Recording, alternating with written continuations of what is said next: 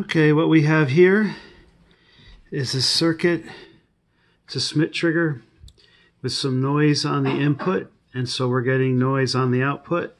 That blinking LED, that pattern will be random for about 5 minutes.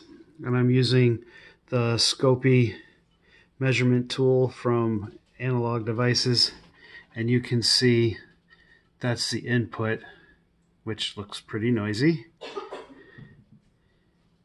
And there's the LED blinking in a pretty random manner. And now what I'm going to do is add a sine wave to a different port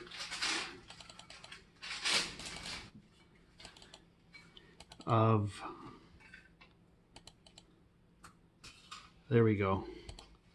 So looks kind of random, and I'm putting 5 millivolts of a sine wave at 2 hertz, and then 50 millivolts, and now you can see that it's blinking pretty consistently. And so if I come over here to try to give you a feel for what this is, the input noise,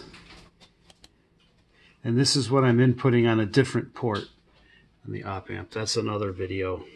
I'm just so excited that this thing is cool and it works. But you can barely see the amplitude. And that small amount of sine wave has a resonant peak, which, let's see.